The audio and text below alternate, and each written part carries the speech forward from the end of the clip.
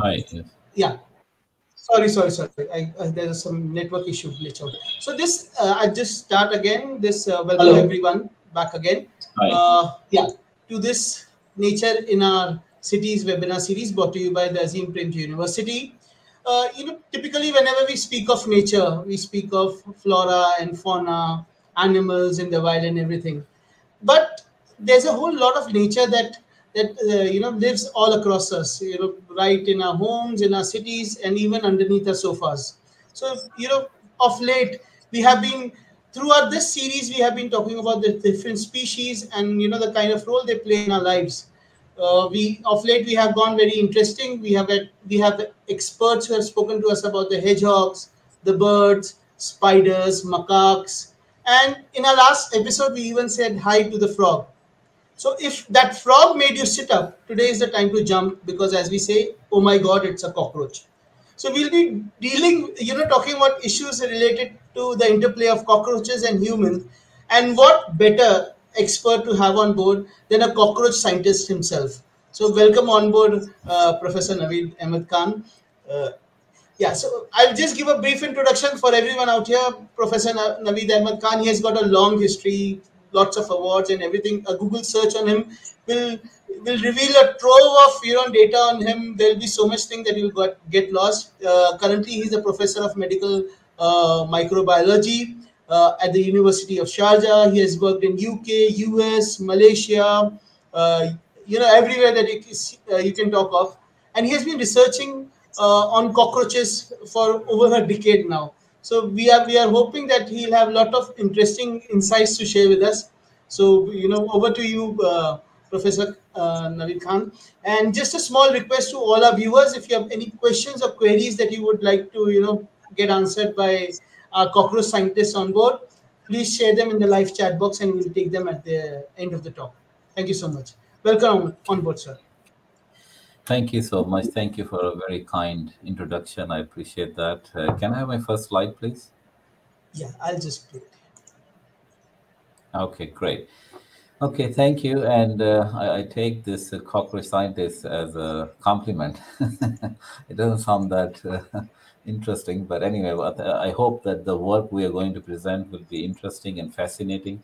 Idea is that we build capacity. That's more important to me, that we bring our new generation close to the kind of work that we do, because in my view, research has to be something which can be understandable to the younger generation and to the older generation. It's not just focused only for scientists. It should be to the broad community, and that's where I'm going to focus on.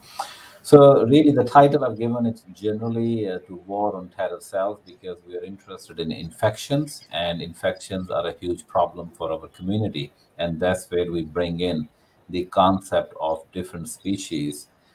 Before I begin, I just want to highlight that, Homo sapien, we are just one species as humans. It's just Homo sapien. And what we fail to understand is that there are millions and millions of other species that are inhabiting this planet.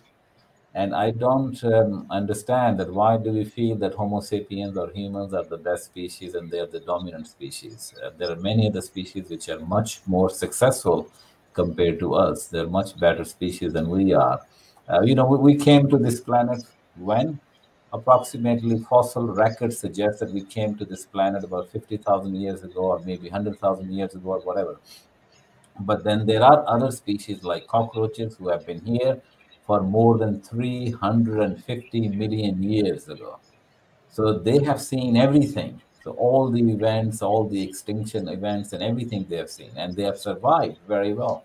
They are among the very few species that can tolerate a nuclear attack and without being eradicated. So we ought to learn, we ought to respect these species that are living on this planet with us and not be affected by many of the problems that we get affected so easily.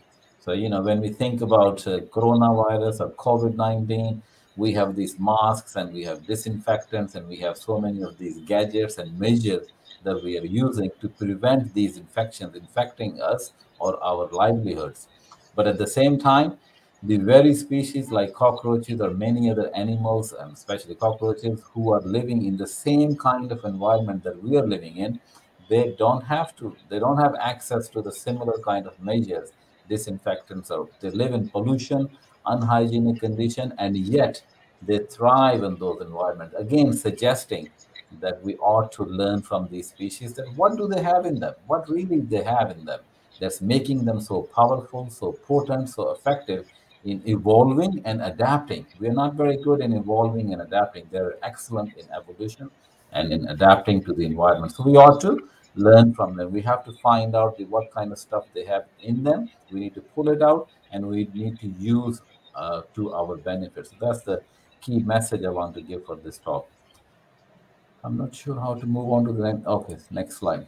So just to give you a quick background that this is an interesting slide that there are so many infections which affect us as humans, and it does not matter that how many antibiotics you have and how many antibacterials you have and how many pharmacies you go to. Every single year, more than 15 million people will die every year on this planet because of just top 10 infections. So, respiratory infections will kill nearly 4 million people, HIV will kill nearly 3 million people, and so on.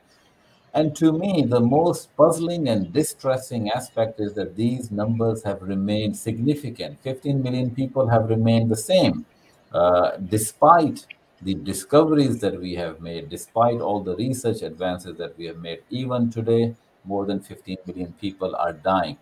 So this again suggests that we ought to learn from other species, and we have to move away from this idea that killing one species for the benefit of another species. Maybe we need to learn about coexistence. Maybe that should be also something we need to consider as well in the future. And again, what you see is that there is emergence of these superbugs, antimicrobial crisis. You see this first generation antibiotic and second generation antibiotic and third generation of antibiotic, suggesting that the same bugs which we are able to kill or eradicate easily, we can no longer kill them easily because they are becoming very resistant because of the emergence of many of these medical procedures. And again, to highlight the importance of we need to find new drugs, new antibiotics, new antimicrobial is shown in here, that over the years there have been very few new antibiotics which have been discovered. And what you see here from 2003 to 2007, only 4 new drugs were approved by the USA FDA, Food and Drug Administration, suggesting that the number of new antibiotics coming into the market are very few. And these are not really truly new antibiotics or antimicrobial. These are kind of the small changes, one carbon from here and replace with the nitrogen or hydrogen and so on. So these are first generation, second generation. These are not truly novel molecule, and that's what we need to do. We need to find out novel molecule from the new sources. I don't know why I show this slide always, but I think probably the message is that zoonotic infection, they're also contributing to our misery. They're also affecting us as well. Like the hypothesis is that the coronavirus it jumped from bats to human. So zoonotic infections are also contributing to the problem that we are facing as well. So we are constantly under threat because of the emerging pathogens as well as the existing pathogens that we have at our disposal. This is my family, and I don't know whether you can see my cursor, but this is Salahuddin. He's my older son, and this is Muhammad, the younger son. This is Iman, and this is Ruqayya, my wife.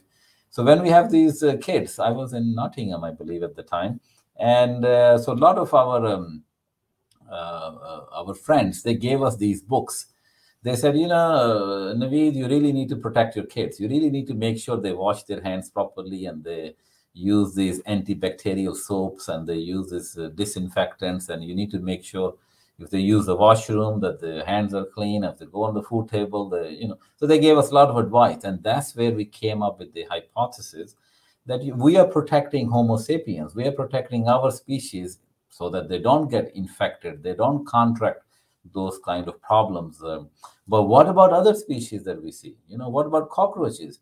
They thrive in those very unhygienic conditions that we cannot imagine. and they're happy with that. So that's where we came up with the hypothesis that they must have something in them. They must have some powerful molecules, powerful mechanism in them, which they can use to defend against those superbugs and viruses and bacteria and many other pathogens. And what we need to do is to research these animals, give them respect, and then pull out those mechanisms and molecule and those drugs and then use them for our benefit, because we are running out of those antibiotics and antimicrobials. So that's really is the key hypothesis that we started using in our research. My apologies, there were some animations, that's why you don't see this slides very well. But bottom line in here is that I understand that cockroaches is one of the most hated insect on this planet. You know, when we see them anywhere, we just step on them. And please don't bring them to my lab. We'll make some use out of them. And they're one of the hardiest insect on this planet. They can survive without food for more than a month. That's a lot. They can survive without air for more than 45 minutes. They can be submerged underwater for more than 30 minutes without dying. They can tolerate very high level of radiation. The kind of radiation that can kill me, they can tolerate 15 times more of that radiation without being killed. They don't contract cancer. They don't develop cancer.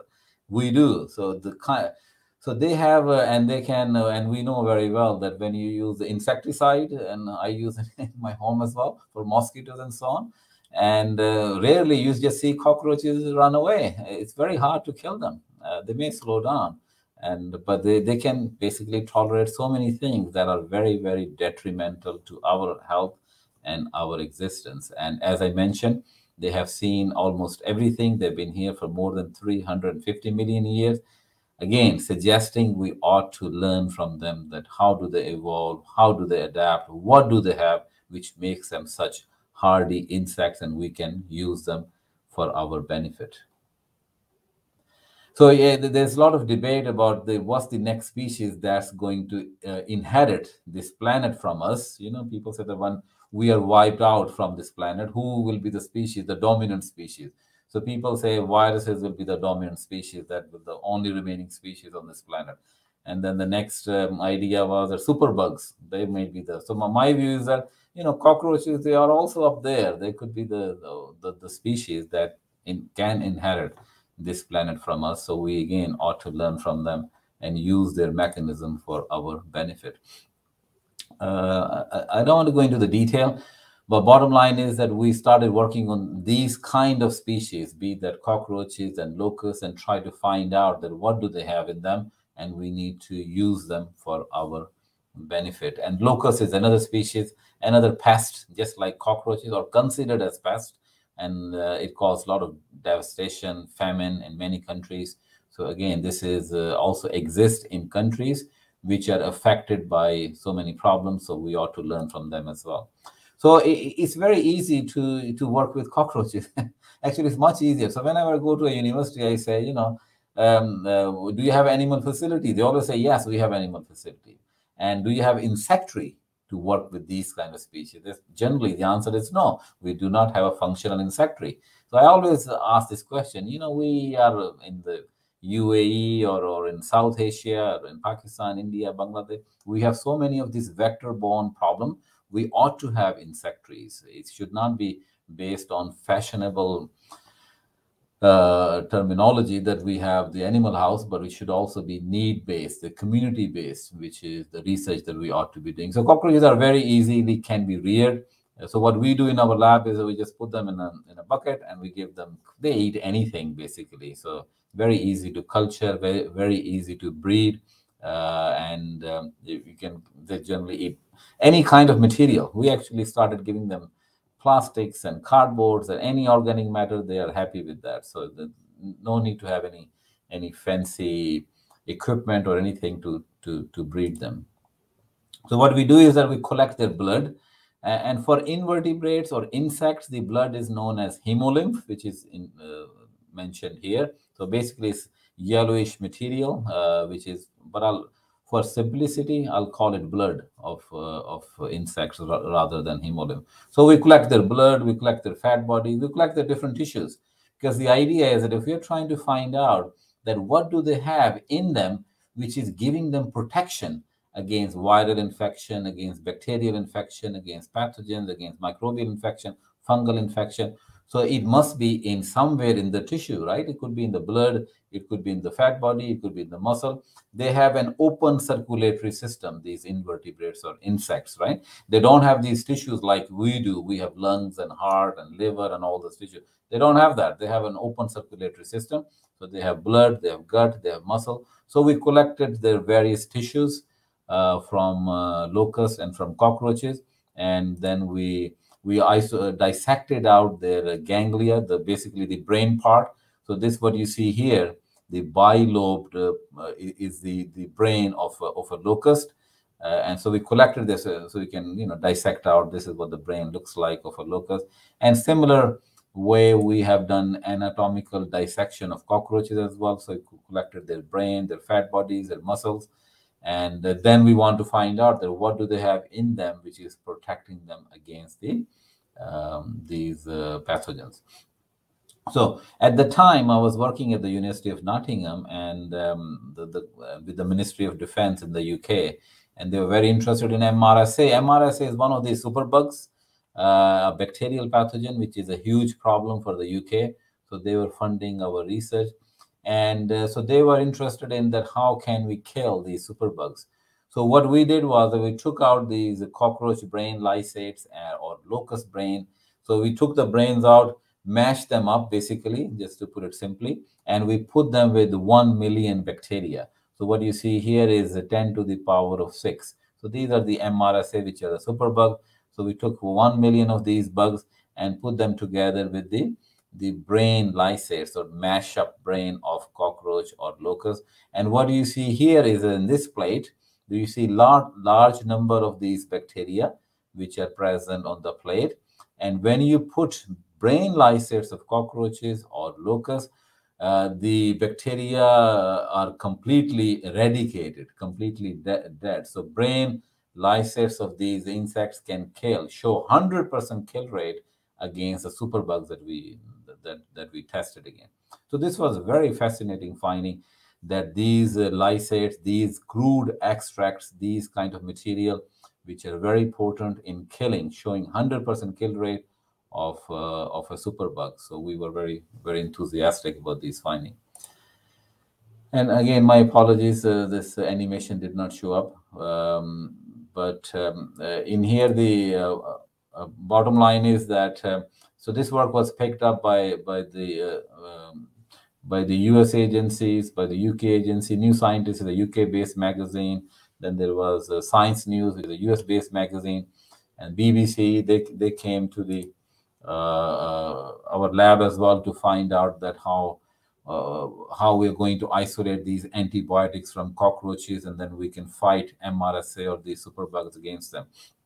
So they were very, very enthusiastic about this research.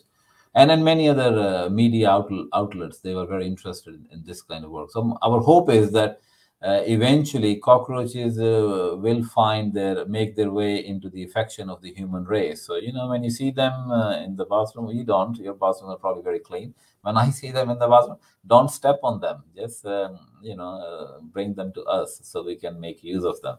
So they're very interesting species to look at. That's the take-home message for you. So I just want to shift slightly so you're aware of other opportunities, because the idea is that we promote this kind of research. So I just put a few extra slides. I hope I will be allowed by the moderator, but I just want to kind of showcase that what other things you can do, because there's so many interesting things. So in here, I don't want to go into detail. What I want to show is simply that when we took cockroach brain, only 5 microgram. 5 microgram is a very small amount. Even 5 microgram is good enough to kill almost 90% of superbugs that we threw at them. And just to put into context, 5 microgram, normally when we use plants and garlic and other material, and if 10 milligram, if the activity or the kill rate is in 10 milligram, is considered as good. So these are showing 5 microgram of this brain lysates are showing very, very potent activity, suggesting that we ought to identify those molecules, which would be very useful for our.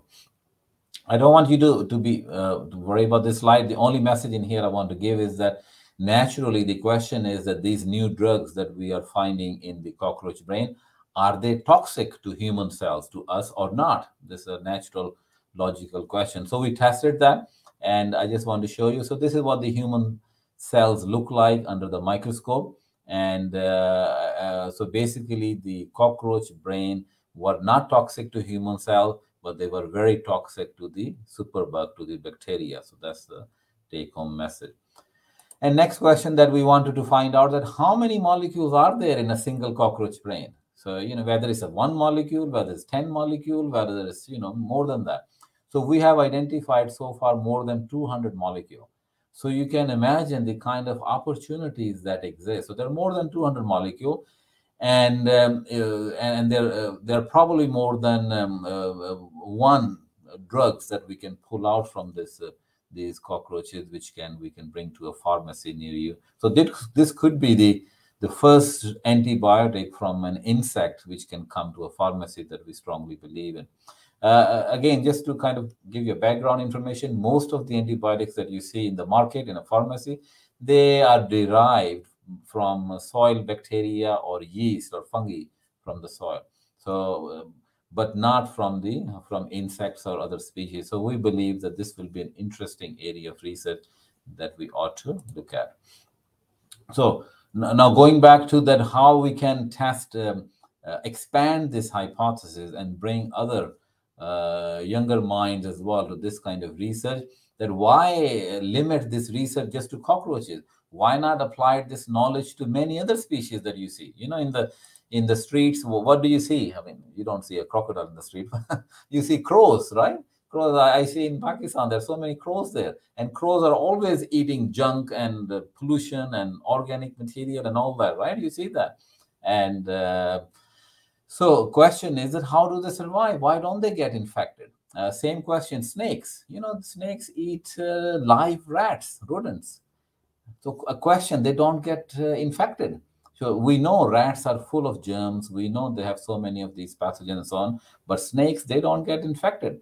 And same thing for cockroaches.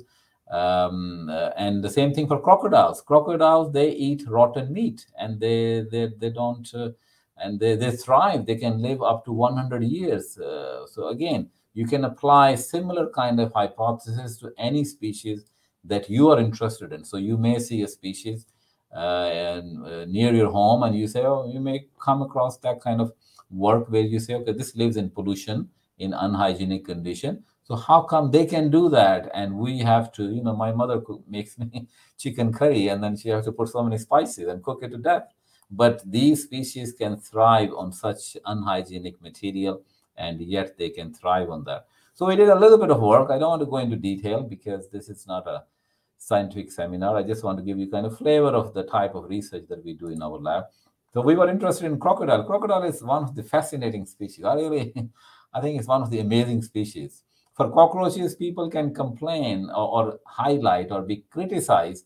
And cockroaches, they have a limited lifespan. So that's why they are being produced in such large numbers that they may be, many of them die, many of them don't die. But what about these species? These reptiles are very interesting species. So crocodile, they're a very large animal. They can live up to 100 years, and they eat rotten meat, and they don't get, and when they fight with each other, they get these wounds, and they heal automatically. They heal by themselves without the application of antibiotics and so on. Again, suggesting that we need to pull out those molecules, and we need to bring to a pharmacy so that we can use them. We don't have to rely only on soil bacteria and soil fungi. We have to look at other kind of species as well. There are millions of them we need to look at. So most of the research so far has been focused on plants and so on, but these are interesting species that we need to look at. So to work on crocodile, I wanted to test this hypothesis. And so I went to a crocodile farm in Malaysia. And so this is the kind of water they live in. So it's fully contaminated, full of heavy metal. We tested this. and full of lead and all kinds of heavy metals in there. And it just begs the question that why don't these species get cancer? We are exposed to lead and petrol, we get cancer. The crocodiles are always sunbathing. I go out in the sun in the UAE. I have to put all these sun creams to protect my skin, not to get cancer. But what about these species that they're thriving? They're always sunbathing, and they're always in heavy metals. They're always eating rotten meat. This is the kind of meat. I apologize for ruining your dinner, but I think it's important to really give you the message that this is the kind of meat which was being fed to crocodiles. So I complained to the manager. I said, why are you giving them such rotten meat? It kind of smells so bad.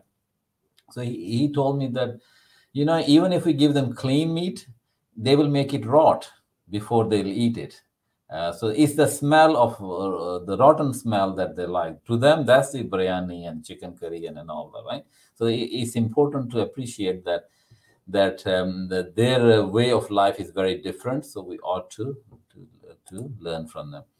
So we were very fortunate that it took me 2 years to get permission from the government to obtain one crocodile for our research, because we wanted to test this hypothesis that they must have something in them which is protecting them. So we got one crocodile, which is adult male.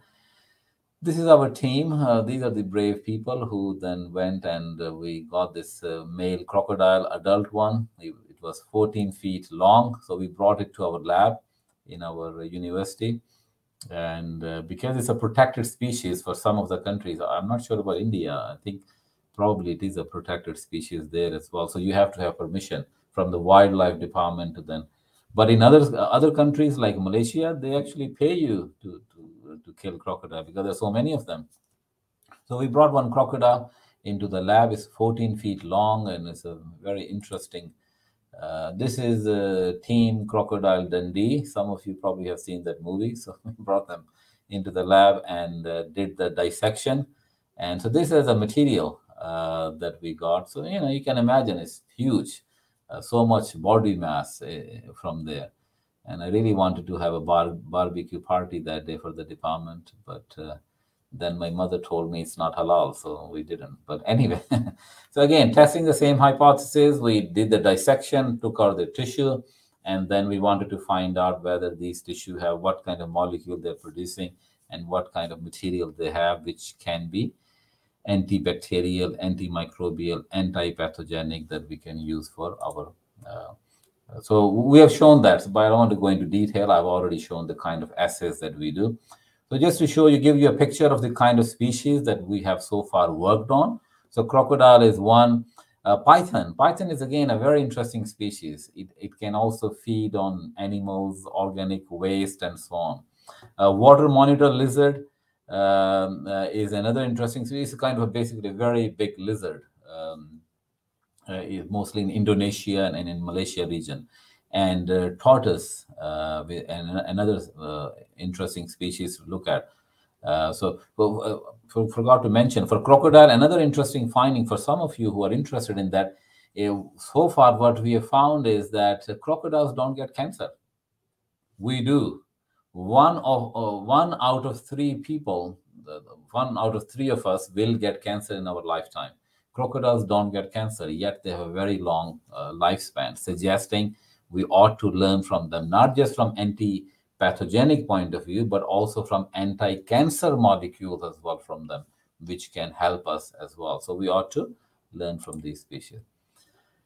Yeah, so this is the crocodile. This is the team that was part of this crocodile study as well, and we have published this work. If some of you are interested in this, you feel free to, you can email us. We will be happy to share our findings with you, or you can be part of our research as well. We're also building capacity, so we are also younger minds, so we're also training them as well, and they're very brave. These two kids, and they also want to play with this crocodile and all. They're very interesting work. So going back to the just very quickly last few slides, if I have time, I'll request the moderator. Yeah, is that okay? I have time. Yes. Thank you. So we were interested in snakes. Snake is another interesting species. They eat live rats, suggesting they must have something in them. And we got black cobra because that's where one of the common species we have in South Asia, right? It's common, it's deadly, and so you got this cobra from Pakistan. And so there was this myth that cobra venom must be very powerful. That's why it is not able to get infected or and so on. So we took the venom out. It had zero anti-pathogenic activity against any of the pathogens that we tested. So against superbugs, against bacteria, against viruses, against anything. If anything, venom actually promoted growth of these bacteria, which was to us. So that was interesting finding. So venom is maybe very toxic to us, but it has absolutely no effect on antimicrobial properties of the snake, which suggests it must be something in the tissue or in the immune system of these animals. So we did the usual research. I don't want to go into detail. I want to leave some time for Q&A. So we did the usual dissection, and we collected its various tissues. Its blood we collected, then its heart, lungs, liver, kidneys, intestine, gallbladder, and many other tissues. And then we did the same thing. And we showed that its blood was very potent against some of the bacteria. It was very potent against MRSA, which is a superbug. It was very potent against Pseudomonas, Streptococcus.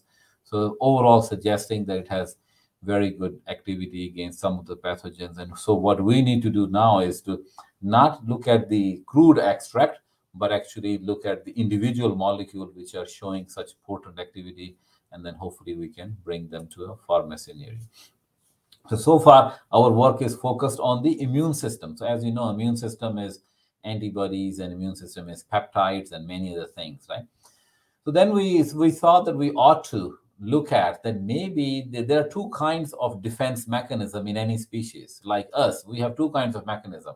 One, we have our immune system, and I hope that you're familiar with the immune system, especially with COVID-19. You know that some people are responding better, some are not responding as much. So immune system is one mechanism which is by us, by our cells, which we produce to defend us. And second part is gut bacteria. You know, in the gut, we have these bacteria, which are known as good bacteria and bad bacteria. So one possibility can be that these cockroaches and these insects and these snakes and crocodile, maybe their gut bacteria are producing molecule which are killing or showing these antimicrobial property. Just the same way that we are seeing in the soil.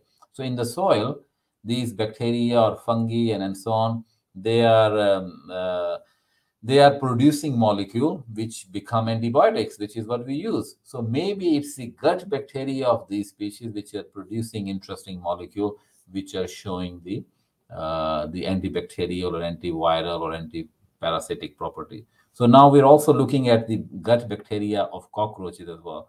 So what we do is that we open the gut of cockroaches and we dissect out and we just plate them. We isolate bacteria from them, and we grow these bacteria in these flasks in culture media, or we give them basically food. And when they grow in large number, then we identify these molecule. And then our hope is that perhaps it's the gut bacteria which is also effective against showing these novel antimicrobials that we can bring to a pharmacy near us.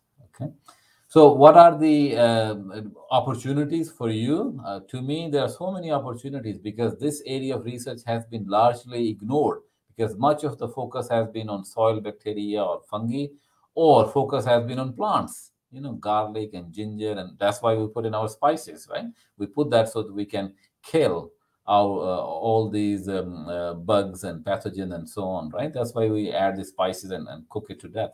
But the animal kingdom is something that we ought to respect and we ought to learn from that. So rodents is one, cockroach is another species, and vertebrates and invertebrates from coastal areas are other animals to look at. There's so many animals out there that we ought to learn from. There are millions of them.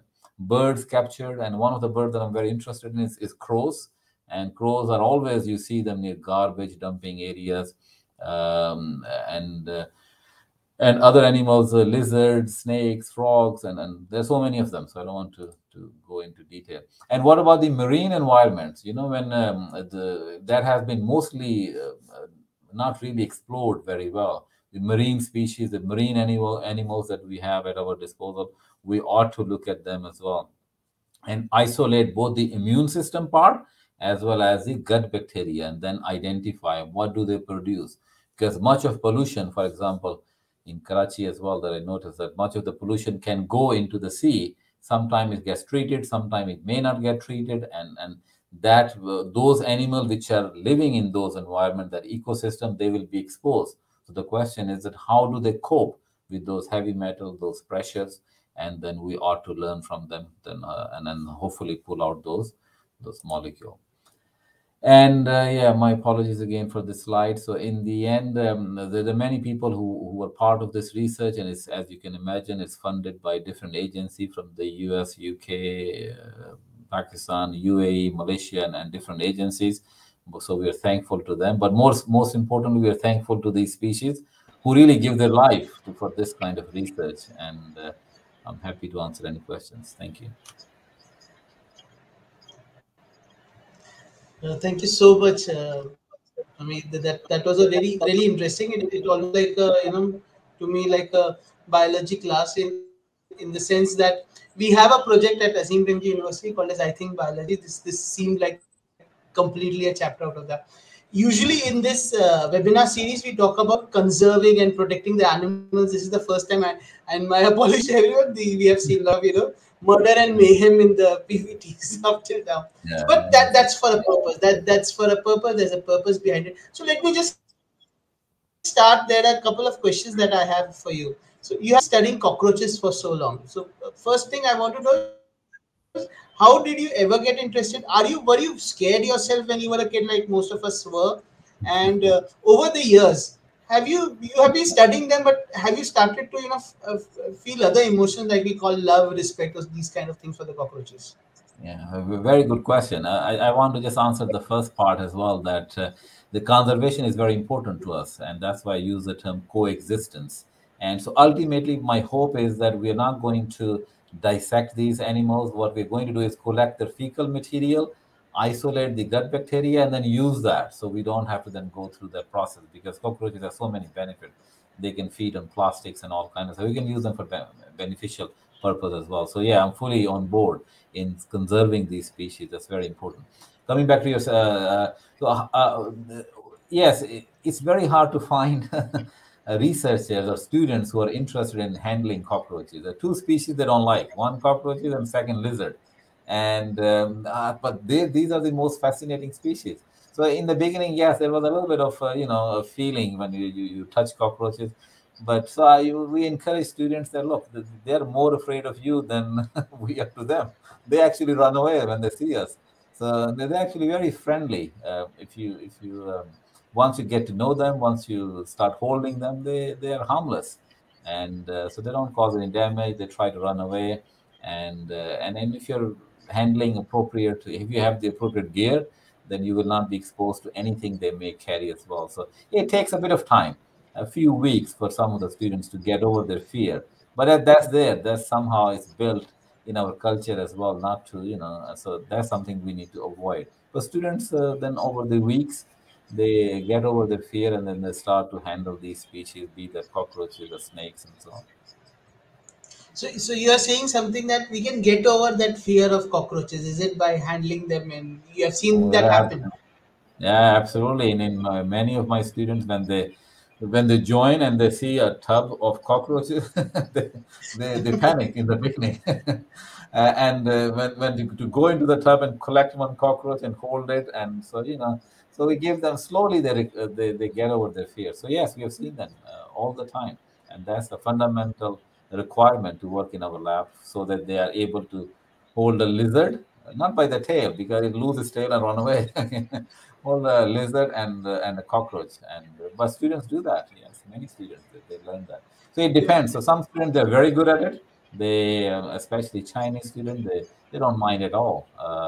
But other students from India, Pakistan, Bangladesh, they take a little bit of time, but they do get over their fear. So I guess your interviews must seem like those, the reality shows of that amazing, film fear factor or something like that, where you have to handle these. I'm glad you mentioned that because yeah, they exactly test that. Yeah, absolutely. So, but we do it gradually. We expose them. We take them to the insectary. We show them all the cockroaches. So slowly we build their confidence rather than going there and asking them to eat cockroaches. Well, we don't do that. So we only work with Yeah. them. So you spoke about the fact about this and how the infections are coming in from the animal side and all, and you also spoke about how the animals themselves are, these insects and all, alligators, lizards, and everyone, locusts for them for matter, are evolving themselves to take, to counter these kind of the new viruses and pathogens that are coming in. So I just wanted to understand, would you say the pace of evolution for these insects like cockroaches has been, they have been able to beat the cycle, while humans, we kind of lag despite being the prima species of the planet? Yeah, yeah, you're right that we feel that we are the dominant species, but when you think about it, when you look at the numbers, we've been here for what? For only a few thousand years, which is nothing, evolutionary speaking, and we have brought this planet on its knees. We talk about global warming and extinction and all that, these kind of measures. So I think other species have done very well in learning mechanism to evolve and adapt and coexist. And what we are doing wrong is that we have this human psyche is that we have to eliminate one species for the benefit of another species. I think that's where we go wrong. We're not learning to coexist. We try to, it's the same thing when it's come to mosquito, we want to kill all of them. And there's a purpose. We fail to understand that there's a purpose for every single species. So we have to come out of this and we have to really learn. And that's the same thing that you see when we deal with anything, not just learning to coexist, but any matter, be that at the country level or at the world level or in anything. So we are very primitive in our thinking that if something is threatening us, we want to kill it. So we ought to understand, we need to communicate with them. It doesn't have to be verbal communication. We have to communicate by other mechanisms through molecule to appreciate what they want to do. So it has to be about coexistence. So other species, they have done very well. We are still very primitive, probably because we may think that we are the dominant species, but we are very new addition. We are maybe the one of the last addition to this planet. So what they have done and what they have seen in our being our ancestor, they have had a very long time to evolve. We are still very primitive, but in the long term, hopefully, we will learn and we will not come up with these mechanisms to kill them, but we will appreciate and we will learn from them, and hopefully, we will coexist. I hope that answers your questions partly. No, true. So, Naveed, there's one more thing. Like, there was a talk that we had on the hedgehogs in the past, and we spoke about the species of rat and rodents. And it just happened that, the thing that came out was, despite there are so many species of rodent, it's just a couple of them that are actually pests to humans. Now, if we take the same kind of analogy, there are what, 4,000 or 5,000 species of cockroaches. How many of them would be considered to be pests? If you can throw some light of some of the interesting one of those, cockroaches species that are there. Yeah, so the most abundant species is Americana, and sounds like coffee rather than cockroach species. And so that's the most that what we see in India and Pakistan and many other countries in Sharjah or in the UAE as well. But you're right that we simply just classify them as all of them as pests, and that's not true. They actually have very useful purpose. They recycle this organic waste. They degrade so much material, be that plastic, card boxes, and all kinds of things. So they are actually is our classification method. In reality, they may carry some problem bacteria and microbes and so on, but very few. And there are only one or two species that are known to carry any disease, if any. But it's just a general psyche that we have. They look for some reason we feel that there is hate against some of these species, which is something that we need to remove. But you're absolutely right. There are thousands of species, and most of them are living happily, and they're contributing to the ecosystem that we live in, which is very, very important. Yeah, and then as I said, some of the interesting, we keep hearing that while there are fear of cockroaches, some people love to have the Madagascar hissing cockroaches as their pets as well. So Yeah, absolutely. You're right. Yeah, that's one of the most common pets in Malaysia and in China. So yeah, absolutely. So yeah, and then they're very gentle. And when you but the Americana one is very fast. When you use sprays and insect repellent, they run away. But other cockroaches are very slow, very calm, and people play with them. So it's that kind of feeling I think we need to develop in the younger generation as well, that these species are there for a purpose and we need to learn from them, but at the same time we need to have this coexistence with them rather than eliminating them. yeah, and just for the USA seems to be a melting pot for all these cockroaches, because if you see, a lot of these species are named after places in Florida and Pennsylvania. You have these the species are named. So why is such a America US such a favorite place of all the roaches out there? Very good question. Yeah, so it's the taxonomy is mostly based on the interest of some of the scientists, and traditionally, I think our focus has been on more urgent issues like cancer or cardiovascular problems, or those species that we live with or we care about. So our focus is not so much on insects. So our hope is that we can also learn from them and also appreciate that there is a value to work in these areas as well, and we ought to learn from them. But you're right that much of the work has been done from the by the UK, be that in botany or be that in other species or insects as well in the UK or the US or the European countries. So it is time. It is high time that countries like India, which are there's so many excellent researchers there. We also encourage interest in this field as well. So hopefully, in the coming year, we will see more people working in this area. And you have been doing this. You have been labeled as a cockroach scientist, and everyone talks about you. So, if you can talk about some of the collaborations that have done, and how do you think the way forward we will be going, considering the kind of pressures that our species is facing in terms of the evolution of the new pathogens every time. Even we are seeing that constantly happening, even in the SARS-CoV virus, the way it's constantly evolving. So, do you think research in this domain can really aid us in understanding and kind of uh, creating a defense mechanism that we can use against these pathogens? You're absolutely right. So first, just to answer your first question, we work with different agencies, so and they're very interested in that. So at the moment, our work is being funded by the U.S. Air Force and U.S. Army. They're interested because they feel that these kind of species are very hardy. So we need to pull out those molecules and then use them for our benefit. Regarding your questions that how these species are evolving and we ought to learn from them, you're absolutely right. The purpose of every species is to become the dominant on this planet.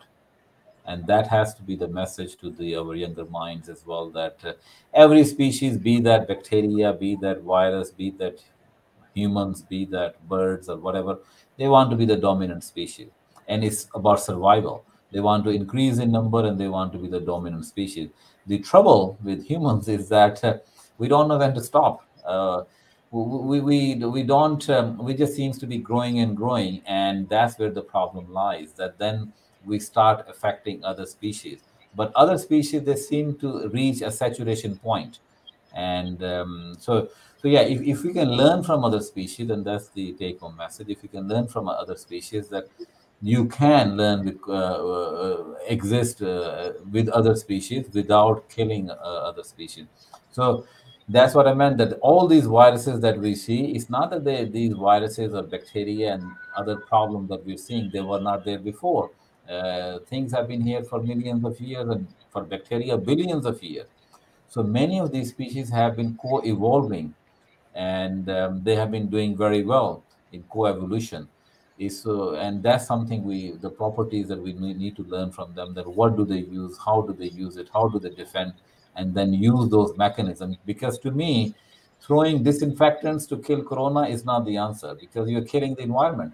Throwing so much chlorine, so much bleach in the environment, and so much plastic in the environment, you're causing more problem. So we ought to learn from other species, and hopefully, and that has been one of the research that we are doing in the UAE as well. that we're trying to find out that how do cockroaches survive in the polluted environment and they don't get coronavirus, but we do. And how do they survive all these disinfectants that we're throwing in the garbage, and then how do they thrive in those environments? So I think it's a long-term research, and it will take time to come up with answers or identify those molecules. But I think we'll get there, inshallah. Yeah. So you have spoken about this. You have spoken that the cockroaches are very smart-brained, and in that sense, they're very smart, despite the fact that they have small brains. What would their brain size be in comparison to their body, if we were to compare it? Because we constantly compare our brain capacity to our body size. Yeah, true. Yes, yes, sir. Yeah, very good point. Yeah. So their brains, if you look at the ratio of human brain to human body, their brain are double the size. So you have to have two human brains to their body mass. So their body mass and the brain ratio can be considered as double. So that's why they have this bilobe brain. So we have like single brain. We also have bilobe, but you can imagine that their body mass will be double. So but but again, we're only using very few percent of our brains anyway, so we are not very effective in that. So we're very primitive. I feel that we're still very primitive in our way of approaching many of the problems that we see. That's why we end up creating more problems than solution. But other species, they're good at it. Yeah, finally, one specific question to you before I take there are a couple of user questions that have come, and we have I have a set of them. So I will just, before I get into that, how many cockroaches have you handled for these research? So say a typical research, and how do you capture them, and have there ever been a case where they have kind of flung, and there has been a they have got out of their cases or Yeah, something? sure. Yeah. So yeah, hundreds of thousands of cockroaches that because we breed them in our lab. So yeah, so we breed them hundreds of thousands that easily can be bred. So yes, we handle in hundreds and thousands of numbers of cockroaches. So that's number one. And number two, yeah, do they escape? Yeah, sometimes they escape, but they're harmless. And the cockroaches is one of the only species that's actually always in the environment which is close to humans. So if you're in a hospital, you will see them there. If you live in a house, they'll be there. If you live in a hostel, they will be there. In the university, everywhere. So they will always be a species that's living closest to humans, which suggests that whatever we are exposed to, they will also be exposed to the same thing. Which means that if they know how to evolve and counter the threats that we are facing, we can learn from them as well. So people say that crocodiles. Yes, we don't live with crocodile, so they may be different, evolutionary speaking. But cockroaches will be exactly in the same ecosystem, same environment that humans will be. They will always be in the close proximity to humans, suggesting that they are facing the same threats as we are, but they are more successful, we are less. So we ought to learn from them. Yeah. So I'm just imagining if there's a Hollywood script writer who's listening to this, he would envisage a university, and it starts with all the cockroaches coming out and taking over the world, kind of a scenario. They won't take over the world. They know when to stop. It's Yeah. only us. So yeah, so as I said, we have a couple of very interesting questions which have come up from our students and all, and so we had them. So I'll pose them to you. So we can go one by one, and I'd love to have your take on them. So the first one was there, the blood of the cockroach is white. I think so. You've spoken about it, but I'd like to. What is it exactly when you squish them that white thing comes out? Yeah, so basically, when you take the blood from cockroaches, you don't kill them. You kind of, in a way, you just stick a needle. That's the same way that you collect blood from humans. You stick a needle in their abdomen and you can collect blood from them. So you don't have to kill them. So that's the beauty of this, that you don't have to kill cockroaches to collect their blood. Or for tissues, yes, you have to do that. But for blood, you don't have to. And same thing for gut bacteria, you don't have to kill them. You can just collect their feces, and then these feces can be then cultured to isolate bacteria, and then you can use them for your research. Yeah. So the another thing that is there, you have constantly spoken about this today. You have said that don't kill the cockroaches, bring them to. I know it will be difficult to cart them to Sharjah, but there is a question who said if you don't kill it, it will breed, and and it will bring the house down. So how would you, how good are they at Yeah. Well, breeding actually, and what we've taking over the seen, house? actually, what we have seen is that they will not just breed and breed and breed. Actually, they will, they want to be the dominant species. That's understandable, but they're not going to bring any house down at all. They will.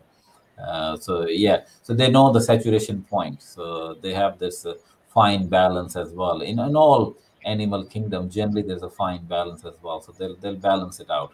Because remember that wherever there are cockroaches, you will end up getting other species as well. It's like rodents and so on, which will also control the numbers game as well. But yeah, so not killing, sending to me to Sharjah, you don't have to. If you like, I can come to your university and research there as well. So hopefully we can build some collaborative link where we can look at some interesting species in India as well and try to learn from that because they have very interesting traditional medicine, right? In that part of the world, that's the older civilization. So we ought to learn from that region as well that what species are there and how they're thriving in that and how we can benefit from that. So we ought to maybe have a research center there where we can carry out such research, hopefully in the future. Yeah. So there's another one interesting. What is the typical lifespan of a cockroach? And related to that is the cockroach. Do they eat each other as well? Is there sort of cannibalism in there or something like that? Cannibalism, a very good question, both of them. So first question is approximately 2 years. So that's the lifespan of a cockroach. So it depends in where do they live. So generally between 1 to 2 years. So they have quite a reasonable lifespan. The second question, yes, they can. So if there's a cockroach that's not feeling well, sometimes it can be eaten by other cockroaches. But they have these excellent properties to regenerate. When we talk about that, my parents or my grandparents, they have knee pain and hip pain, and they find it difficult because we're unable to produce collagen. We're unable to regenerate our tissues. But things like cockroaches, they can lose their hind leg and they can regenerate. And same thing for lizard. It will lose its tail and it can regenerate. So again, suggesting that they must have these very powerful mechanisms that we ought to learn from them rather than.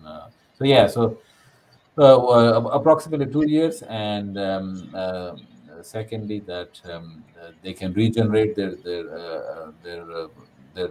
appendages, which allow us to use them for other types of research as well. Yeah. So last two questions. I know I'm holding you back. There's a time that we are running against. So one is there's someone asked that are there vampire roaches that kind of fly and suck on human blood? So is there a species something like that kind of bite humans as well? No, no, there's no such a thing. This probably in Hollywood movies. I mean, whoever asked this question is watching too much Hollywood movies, so you should. Cockroaches are harmless. They are not after us. They're not trying to attack us or anything like that. They are more afraid of us than we are to them. So same thing for lizard as well. They never try to, kill anything or anybody or cause any damage. So yeah, we need not worry about that. Yeah. And the last question, and this is something very, I think, so very interesting for you. If there was ever, and because we have spoken about a lot of movies up till now, if there was ever a Marvel movie made with a character based on the cockroach, do you think it will be a hero or a villain? For my movie, it will be a hero because we ought to be learning from them. But I know that we are driven by them sometimes by the media as well, and the perception is that they are. Because why is the perception that cockroaches are bad or not good? Because they live in waste environment, unhygienic conditions. So naturally, we think of them as unhygienic, which means that we want to avoid touching them. That's what's built in us, right, culturally, that because that's the kind of environment that they live in. But overall, to me, this is actually makes them more interesting that they're living in such difficult environment, yet they're thriving, which means we ought to respect them more and we ought to learn from them. And that is the message. Yeah. So thank you so much, Okay. Professor Naveed Khan. Just one thing you have shared beautiful images of your family and all. I'm just curious. Are they as comfortable with cockroach as you are possibly? They have actually dissected. My kid is 6 year old and he was dissecting cockroaches and he was collecting and handling them and also doing the lizards and crocodile, which is To me, I was actually surprised because, so in our culture in India and in Pakistan and so on, generally we prefer not to handle such species. We prefer to stay away from them. But yeah, by my case, probably they visit the lab all the time with me at the weekend when we do this kind of research. So they're very comfortable with that. So again, and we don't build this fear in them. We don't tell them this is a good species or this is a bad species. To me, all species are beneficial. It's just that we need to learn how to deal with them. It's because we don't know how to deal with them. We classify them as bad species or good species, but in general, all species are good. They have a purpose. We just need to use them more effectively if we are going to evolve with them. So I guess that's the best proof that we can get over our we can come over our fears and kind of live to coexist as you've been talking. And thank you so much for that message today, Professor Navid. And I know you are pressed for time, and yet you took so much time for us to share your knowledge, your research. It has been great pleasure talking to you. It's been an honor, and I look forward. I'm sure your talk today will inspire a lot of people to look at the pests that we call them, who live all across us all around us, in a little different light, and possibly we start learning from them rather than just being scared and trying to eliminate them. So Yeah. thank you so much Thank for you your so time, much for having. and thank everyone, all our viewers. We'll meet again on Feb 25th, where we have another talk as part of our nature writing for children. Thank you so much. See you again. Bye Thank you. bye. Okay. Yeah. Bye.